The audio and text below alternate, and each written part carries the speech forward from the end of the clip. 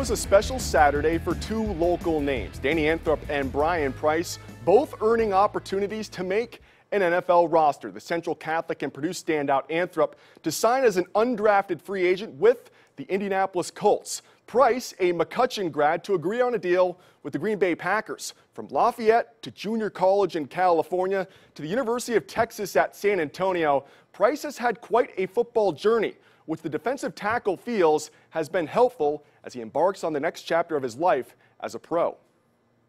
Going through high school, not getting those offers, going to JUCO, playing that semester, I went through a lot of adversity to get to where I was at today, and I feel like the challenges I had went through in high school and junior college made me the man I am today. And then getting that phone call to play for Green Bay and trying to getting to prove myself and getting that opportunity that is to play football for the Packers in Wisconsin. NFL, doesn't matter what team it is, it's awesome. I cannot complain whatsoever.